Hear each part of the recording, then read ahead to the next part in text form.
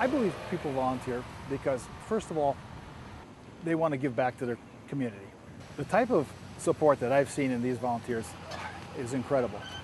The range is everything from just pitching in to transport materials or even food from point A to point B, and to the other side of the spectrum, which is putting on gloves and masks and grabbing shovels and pumping out cellars and throwing the mud out of the people's houses and just helping your next door neighbor.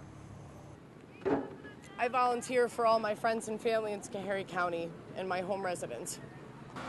I volunteer because I was born and raised here, my childhood and family friends are here, and my in-laws lost their farm here. I volunteer to help out the community, and it makes me feel like I'm doing good for everyone. I volunteer because this is my hometown, these are my friends, my family, people I work with, people I love, and it's an act of kindness. I love to volunteer for my community because I love my community and I love the people in it.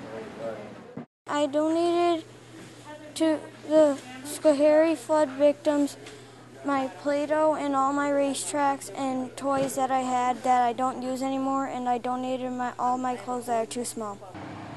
I volunteer because it's one way that I can look after folks in the community who are less fortunate than myself.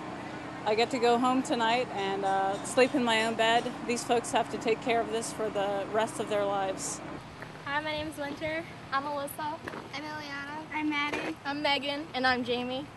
And we volunteer because this is just our community and everyone is family and we all grew up here, so it's what we have to do.